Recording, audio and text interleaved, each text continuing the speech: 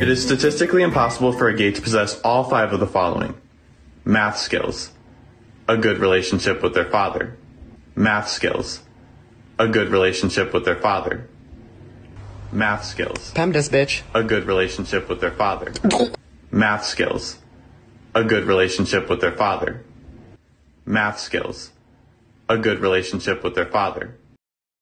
Guys, welcome to Better Bachelor. My name is Joker with a face for radio and a voice for print. Conservatives, specifically in this case, Jeremy Boring, who owns the Daily Wire, along with Ben Shapiro here. He recently had a post, and he decided to attack the red pill men and that we're vile. I think he said what we're doing is evil and that we're vile. And why? Because we don't hold up the sanctity of marriage. We don't worship at the altar of women, and we're giving young men bad advice because we're bitter and we've had some bad things happen to us. Well, the truth is, yes, most men's content creators like myself or Aaron Clary or Coach Red Pill or Kevin Samuels. Yeah, that's a lot of us guys that are this age. We've been through the ringer, and at one point in time, I'm quite sure. If you take somebody like Steven Crowder, for example, a boy for a long time, he sure pushed back against men that didn't want to be married, and he kind of called us cowards, and he said we're afraid of taking responsibilities, and we're just boys in men's body, and you don't know what it's like to be a man until you're a father, and you're married. And you have responsibilities. I bet if you asked him now that he's divorced and he's had to admit he picked the wrong one, and his life has been kind of turned upside down and done quite a bit of damage to his income and his channel. I wonder if he'd say the same thing, or if he'd say, well, you know what I'm saying. So first, I have a video from Jordan Peterson 6 years ago. It is old. I grabbed the old one on purpose. Because before this video that I'm going to show, he called, guys that are going their own way or red pill men, he called them weasels. He called us weasels. And then he came out and he apologized. And he said, well, actually, yeah, they do kind of have, they do kind of have a point. I had to pause there for a second because I hear the squeaking noise, and it's a little bird outside my window. I thought something like something mechanical was squealing around here. Anyway. So let's jump right into this. I'm only going to quickly play Jordan because here's the thing, right? He understands what we're talking about. He knows what we're talking about, and yet he still puts it on us that we found the wrong women, or we chose poorly, or we need to grow up, or whatever. I'll let him say what he's got to say here. Is there an instance where you feel you said something that appeared to be true to you at the time? And knowing what you know. Yes, I think I was a little dismissive of the men going their own way, because I think I called them pathetic weasels, and I had my reasons for that. My reasons were, roughly speaking, that who are the men going their own way, just for context? Well, they're a group of people, mostly on the net, who've been burned in their relationships, or who conceptualize themselves as having been burned in their relationships, and they believe that the legal structure in particular in Western countries is so tilted against men, particularly in family dispute situations and divorce settlement, that it's safer for men not to establish permanent relationships with women. Let me pause there for a second. He gets it partially right. There are a lot of men that are fine having a permanent relationship with one woman, but you don't get the courts involved, which means that depending on where you live, you have to look at cohabitation laws and common law marriage laws. You don't get married. You better be real careful in having children with them, because that puts you at the whims of the woman and the state and the government for, at least here in the United States, the next 18 years. But there are a lot of guys that say no. I'll give you a good example. My Uncle Charlie. He was a bit of a womanizer. He was married. He had kids. He was my father's, he was my father's brother. And he had a girlfriend named Margaret. Well, my uncle, now I didn't understand all this when I was a kid, but as I got older, I kind of realized, oh, okay.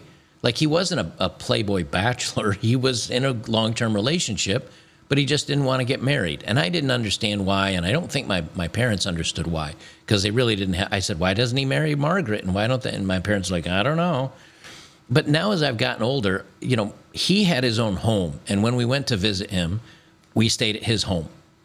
And he would go out to one of the what are the clubs that they have for guys that are like the where they wear the funny conical hats and all that crap, like the Moose or the Elks Club or something like that. He'd go out there and have some beers. He'd hang out with his girlfriend Margaret. We met her. She was a very nice lady. And this is when they were in probably their 60s or 70s. Both very nice people. Now, at my age, I didn't ask my uncle why he didn't marry her and why they didn't. But she had her own house, and they both lived separately. And then they would get together and go on dates and do their thing. And it was like that for 20 years. So if my uncle, and this is going back 40 years, 45 years ago now, if 45 years ago my uncle had his house and she had her house, and they both dated and they both did their things together, whatever that is, and I don't want to think about old people doing old person things in the bedroom, but they did their things together, and then they went back to their separate houses. She didn't sleep over, he didn't sleep over. They were separate. It worked for them for like 20 years.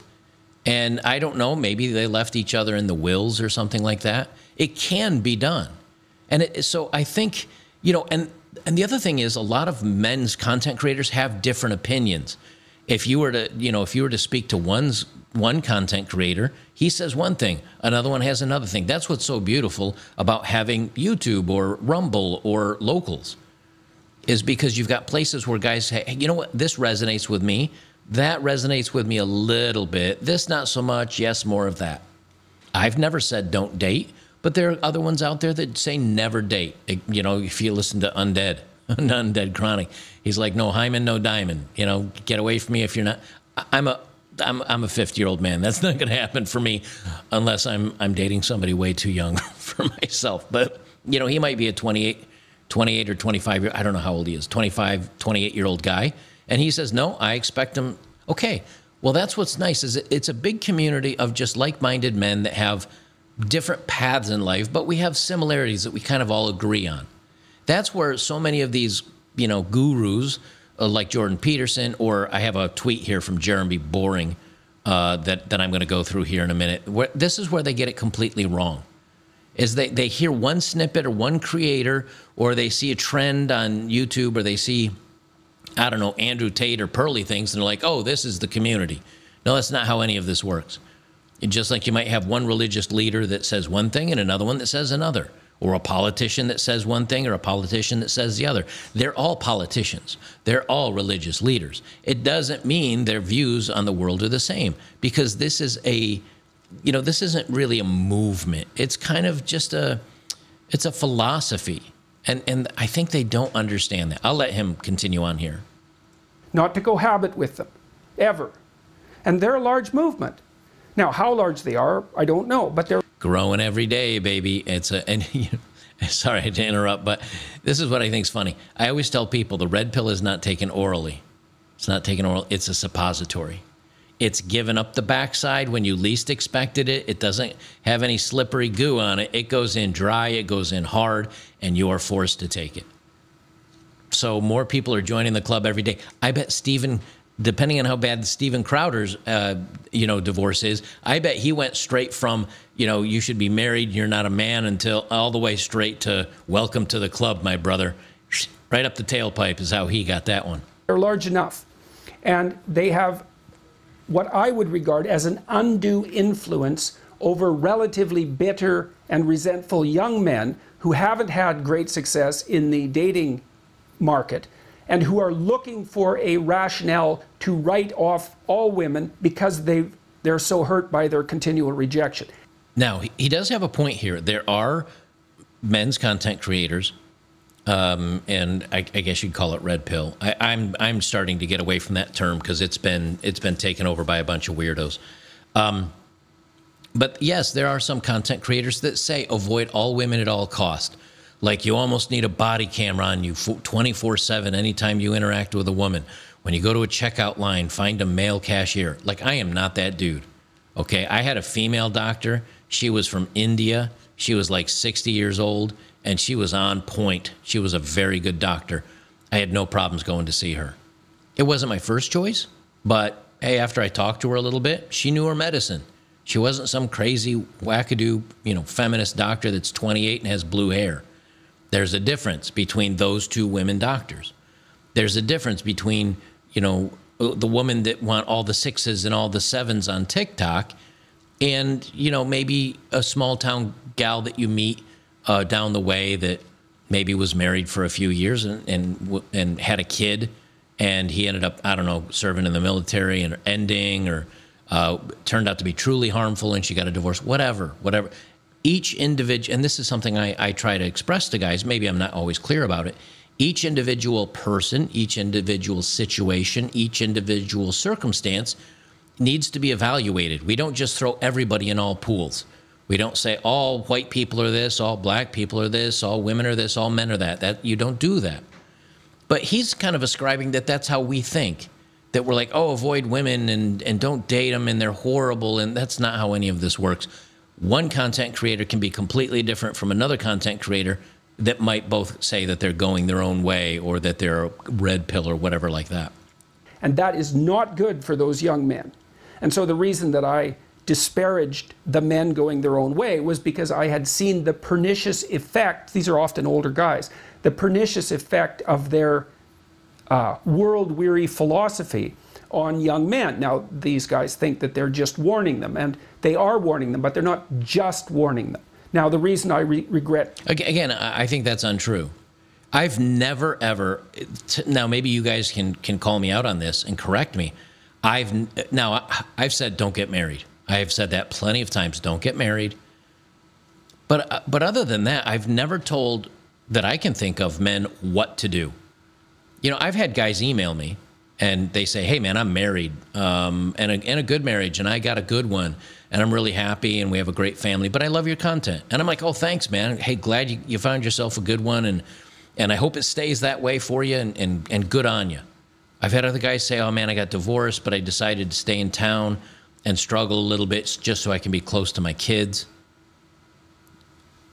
I don't say to that person, wow, you were stupid for getting married, and I can't. No. That's not how any of this works. What it is it's kind of a advice. Yes, it is advice, but it shouldn't be instruction, unless the instruction is, if you're lonely and you're sad and you're struggling and you don't feel like anybody likes you, hit the gym. Get your diet straightened away. Learn how to talk to people. I've done plenty of videos on this, on eating right, exercising. Learn how to talk to people. Learn how to talk to strangers. Be comfortable talking to strangers before you even think about asking out a girl. Be comfortable with talking to other guys and making a group of friends of guys before you even ask out a girl. Because those are the baby steps that grow you into a person that's comfortable with asking a woman out or going on dates. But you can then say, hey, you know what, man, I'm aware of these red flags. She's on her phone texting friends all night while I'm on a date with her. Next. All she did is talk about her boyfriend. Next. She jokes around about all these dudes she slept with, or she has a bunch of guy friends. Next. Those aren't rules. That is advice.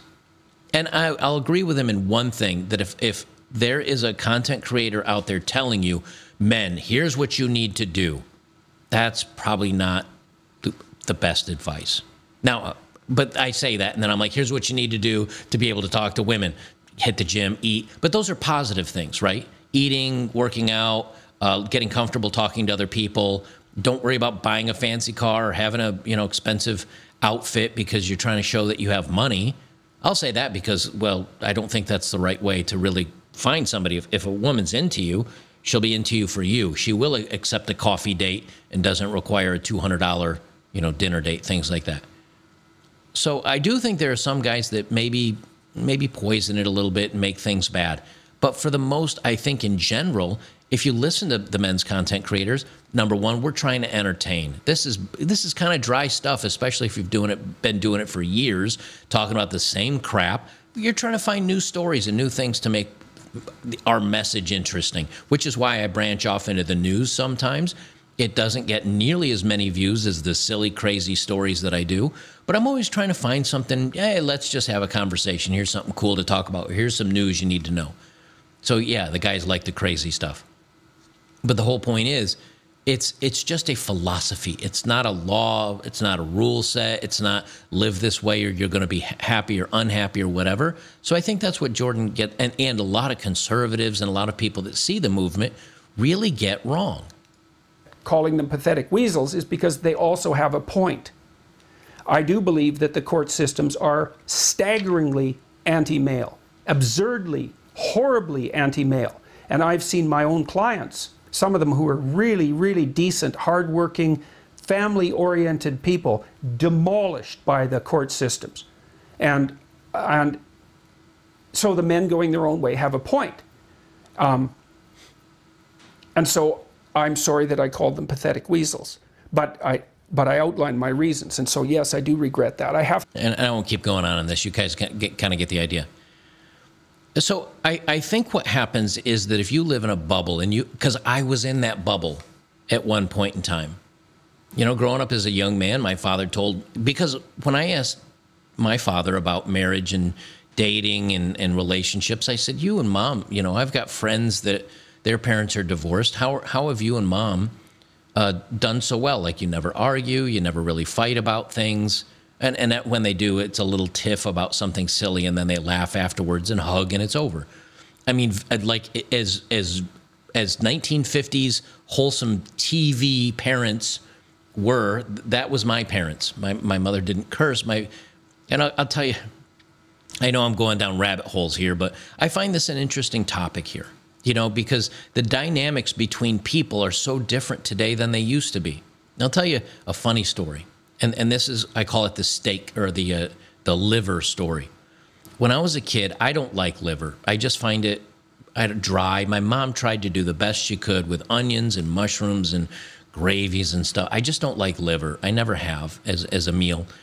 And my father loved liver. And so about once every 2 or 3 weeks, and at the time I think I was 14 or 15 living at home, once every 2 or 3 weeks, my mother would cook liver. And I asked her, I said, why do we have to eat liver like once or twice a month? I don't like liver. Lynn doesn't like liver. You don't even like liver. Why do you keep cooking liver? And she said, because your father likes it.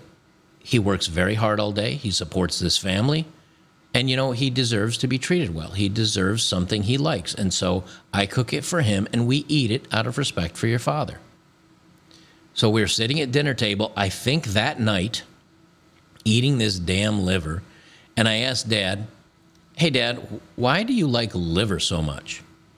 And he said, well, honestly, it's not really my favorite. He said, but you know something? Your mother likes it. She's the one cooking dinner. We need to, if she wants to cook liver dinner because she's in the mood for liver, then we're going to have liver dinner. And we're not going to, you know, we're just going to, we enjoy it. She's a good cook. And my mom looked up at him and said, what do you mean I like liver? I don't like liver. I cook it because you like liver. And my dad said, well, I don't particularly like liver. I eat it because I thought you liked it and you're the one cooking it. That day, and we all had a laugh. We finished our dinner, and that was the last liver dinner my mother ever cooked. But what is the point that I'm making? The point that I'm making is that there can be great relationships. When I grew up as a young man, that's what I wanted out of a marriage. I wanted a marriage where I respected my wife and she respected me, and we worked through the hard moments and we worked through the struggles. And if we got something wrong, it wasn't a fight or an argument. So we just laugh our way out of it. Hey, no big. What does that take? It takes communication. It takes dedication. It takes love. It takes effort. How many people are putting that into relationships today? I think a lot of men start off like that, wanting that and putting their energy into that. And then after it all falls apart time after time, or they've been run through the ringer, they say, I'm never going to get what I want out of a relationship. So why am I going to bother? Why am I going to, risk everything for nothing? So let me just finish it with this. I think young men start out like that.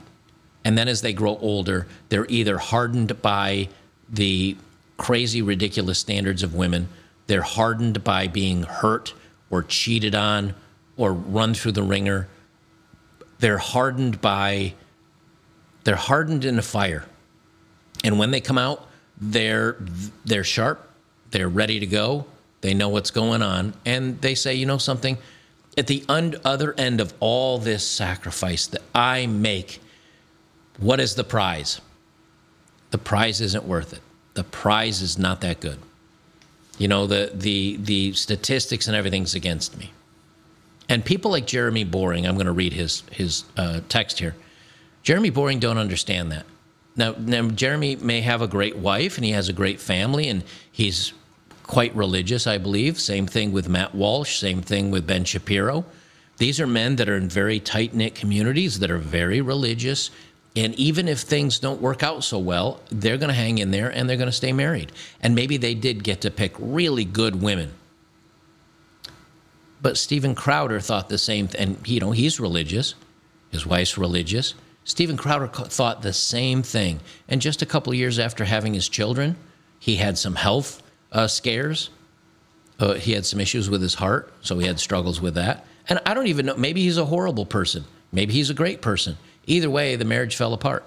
And he was the same, one of the guys that said, oh, well, you're not a man until you have a family and it all changes. And, well, it didn't turn out for him. Will it turn out for these guys? Maybe, maybe not. We don't know. But they never seem to pause and look at things from our side of things. And then they're like, oh, you're attacking marriage and marriages aren't happening anymore and population and it's men's fault. Okay, dude. Okay. Anyway, he says, this red pill attack on marriage is evil.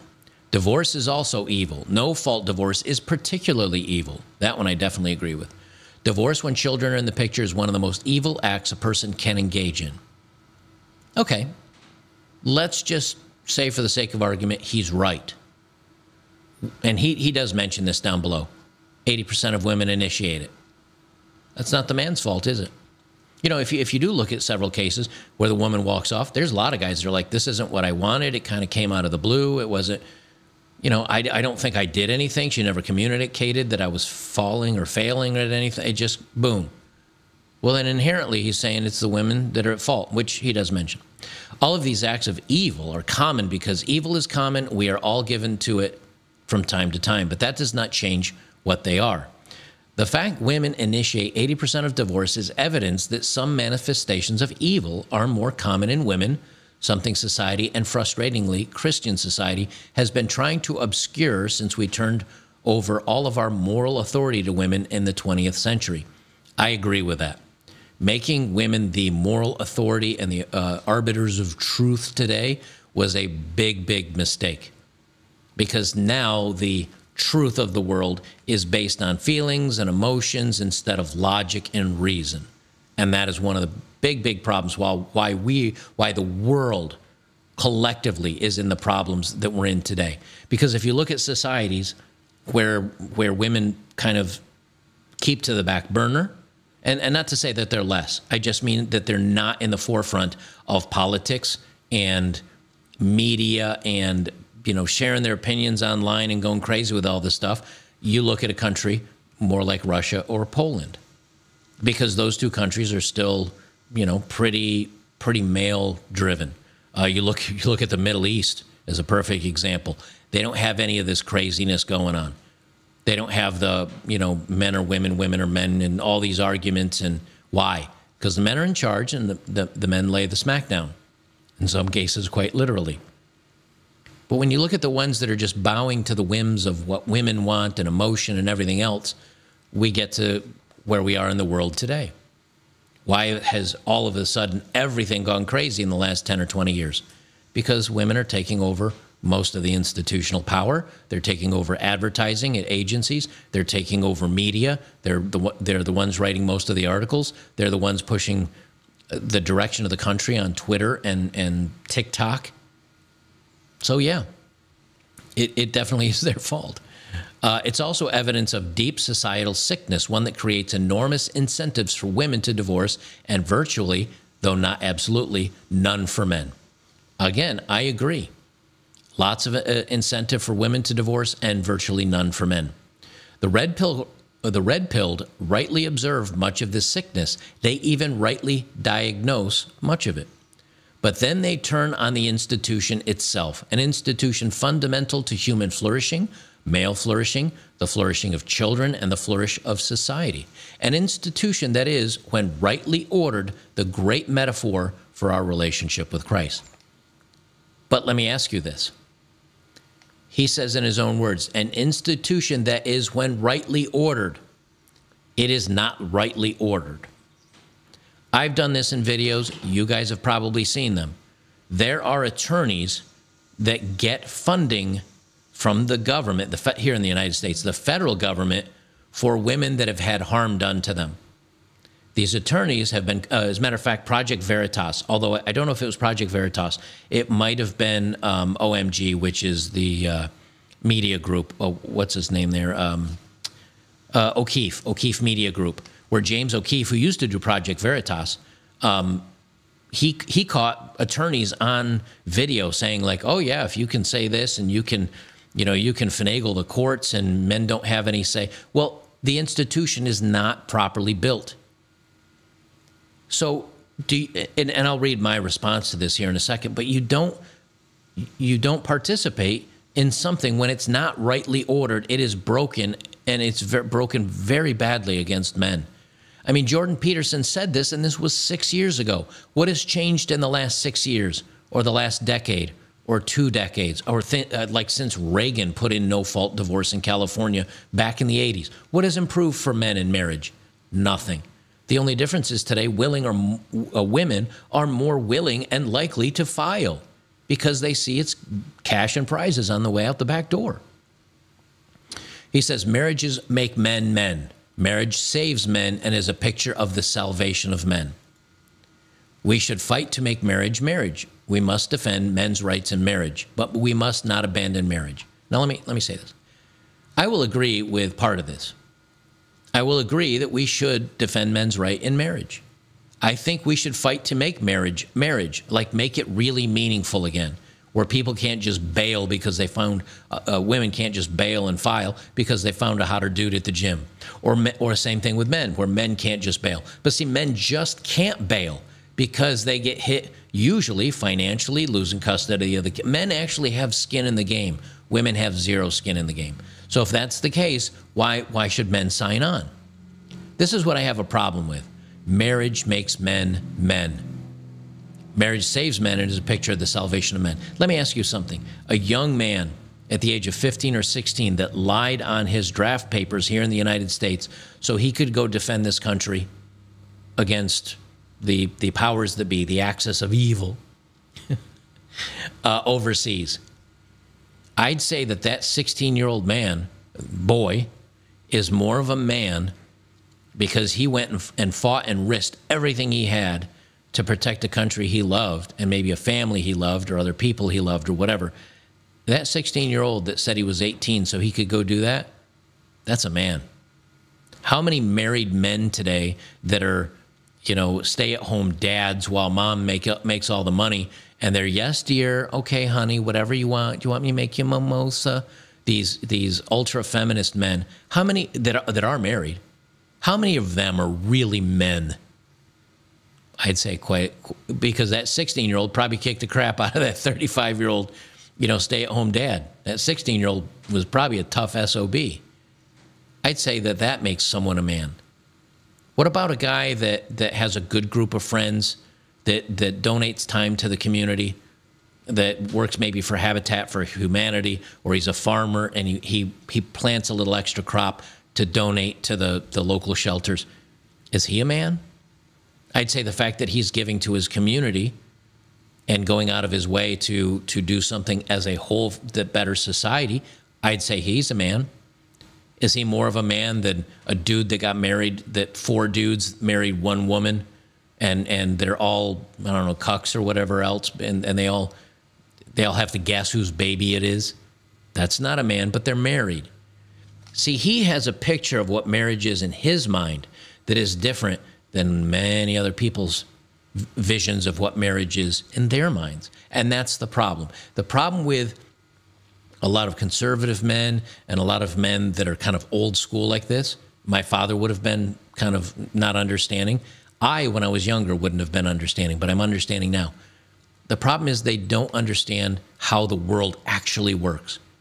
I think that's why a lot of times conservatives lose the culture, because they're stuck in their dogma, and whether right or wrong, that mean they morally might be right, but you have to look at the room and say, how can I incorporate these lost boys, these lost men, the men that have been hurt?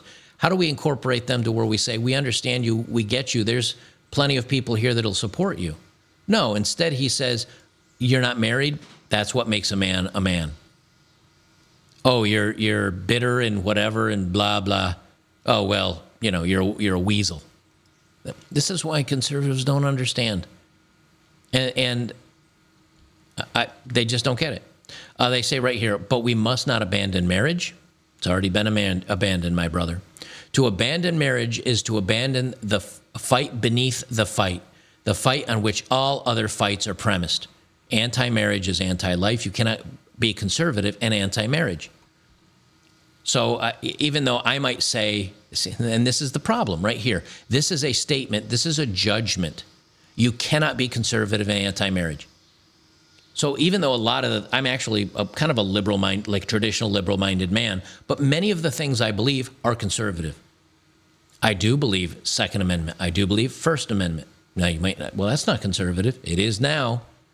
I believe men are born men and will be men until the day they die. That's a pretty conservative statement now.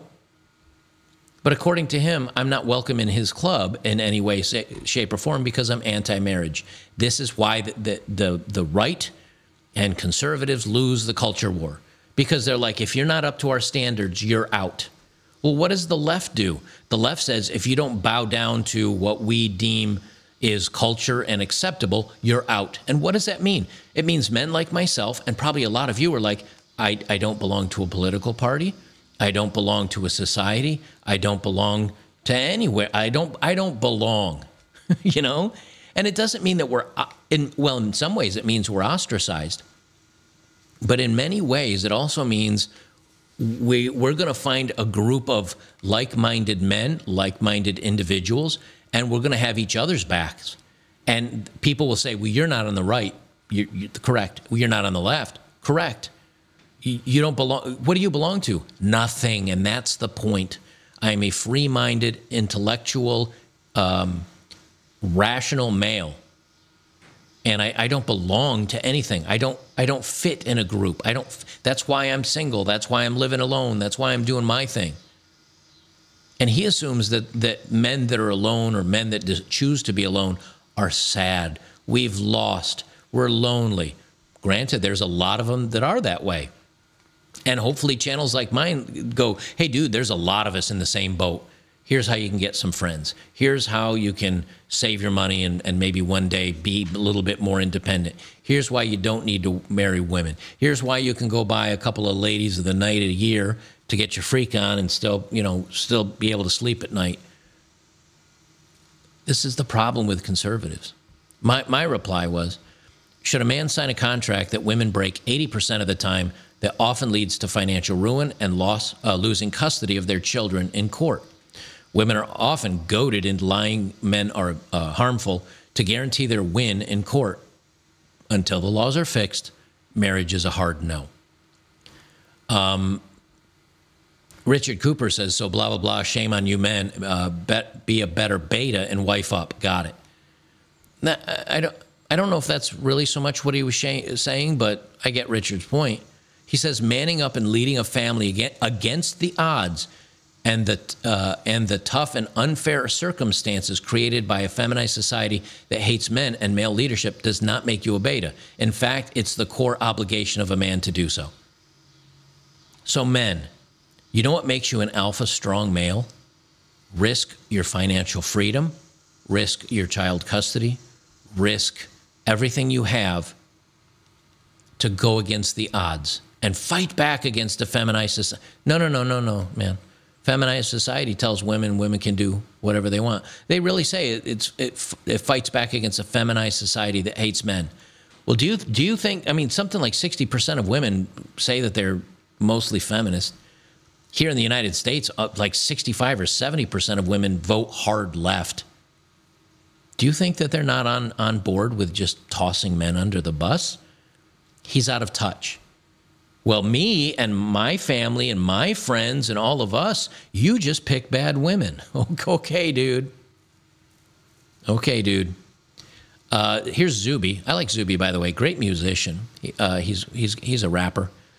He says, yes, however, very few conservatives speak honestly about the obvious risks, let alone push to change some of the unfair and punitive laws. So the red pill mentality will continue to gain ground because it's rational, even if the prescriptions and conclusions can be wrong. And Jeremy says, agreed. All right. He said, that's why I expressly acknowledge that the red pill movement rightly identifies and diagnoses many of these issues, but their prescriptions are vile. There's nothing noble about living for yourself alone. Do I live for myself, or do you not know anything about me, Jeremy?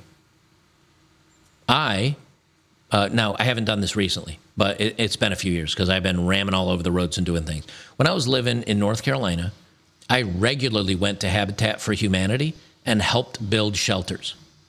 I regularly went to some of the food donation places. I didn't have any food to donate, so what did I do?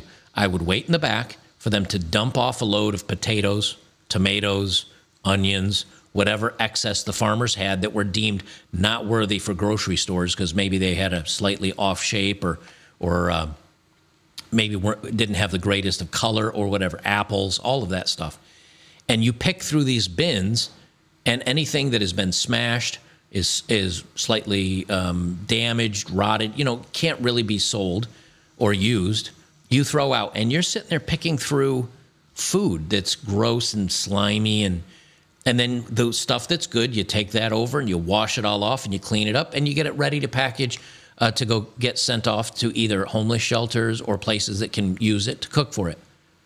I don't know about you, but that sounds pretty noble. I did that when I was alone. I started this channel to spread a message to maybe help other men realize they're not out there and they're not crazy for wanting to be alone. I don't know if I'd call that noble, but it's at least putting an effort trying to better society in some way. This is the problem. Again, they don't look outside their own bubbles any more than the left looks outside of theirs.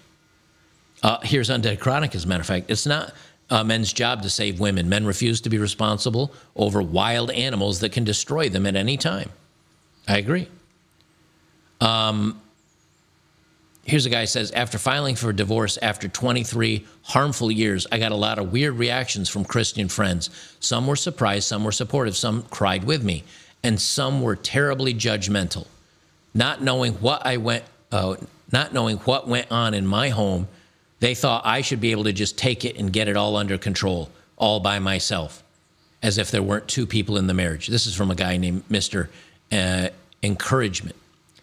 He says, and as I looked at the spectrum of responses, I noticed that the ones that were the most judgmental of me, or the ones that were most judgmental, were the people who seemed to laugh the least, the people whose marriages I would least like to emulate, the people who had the worst problems for whatever it's worth. I'll leave it at this because, I'm going on a little longer here, but I'll leave it at this. The problem with, I think, a lot of men, the problem that a lot of men are facing, young men, old men, all men, well, not all men, but a lot of us, what we see is that we increasingly find ourselves in a world that doesn't belong. In the 80s and 90s, I didn't like the push against, they used to go after Dungeons and Dragons, the board game, and a lot of the music I listened to because they called it satanic. It was evil. If you play Ozzy Osbourne's Bark at the Moon backwards, you'll hear him calling prayers to the devil. That was real.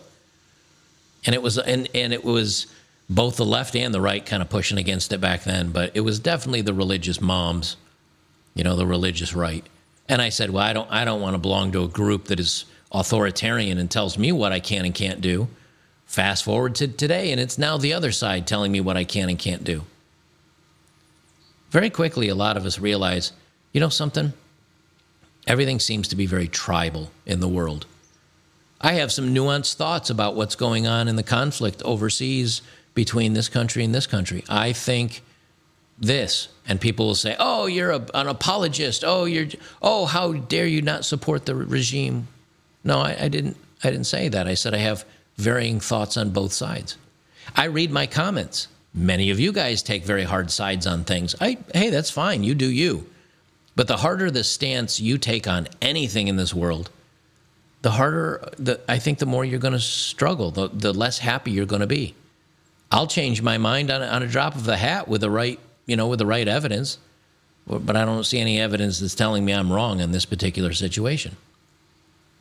That's the problem, is that more men are feeling disenfranchised because we realize we don't belong to anything. No one really sees the world through my eyes except me. So how do I navigate that? My hope is that, channels like mine and others are like it, first say you're not alone. Second, tell men you're not crazy. And third, do what's right for you.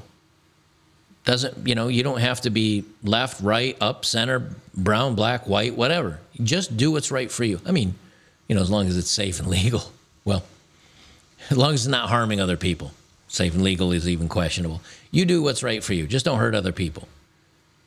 More men are finding they're like that because everything seems to be authoritarian today.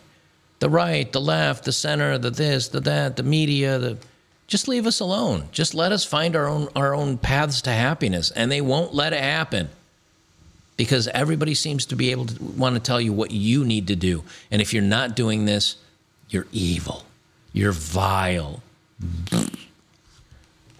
The right is no different than the left in many ways. Just right now, the left has gone crazy. 40 years ago, it was the right that went crazy. Someday, it might be another direction that goes, everything's crazy. Men just want to be alone, left alone to their own devices, or vices, whatever you want to call it. They're not right. These men are not right any more than I'm right. No one's right. We're just putting our thoughts out there. But the minute you say, if you're not this, you're this, and if you don't do this, then you're this, and if you're vile or evil, you've lost me. You're going to lose a lot of men today. They just don't keep up with the times. That's all there is to it. Guys, if you like my work, join me over on betterbachelor.locals.com. If you're on YouTube, get over to Rumble. My content automatically syncs up over there like 12 hours after it comes out. You get the same content. I get a lot less money because of advertising over there, although I don't make much over here anymore as it is. But just support companies like Rumble that are actually supporting free speech. YouTube canceled Russell. If you watched my video on Brand the other day, they canceled him. TikTok did. Who else did? Instagram, Facebook. Like the only place he's allowed to be anymore is on Twitter because of Elon Musk saying, hey, we're not going to condemn anybody without them going through trials and courts and tribulations and all that stuff. And Rumble, they were like, yeah, you know what? No, we're not doing this. And Locals is good about that too. We're going to have to pick our battles. But right now, if you're on YouTube, you're still watching the content on the enemy playground.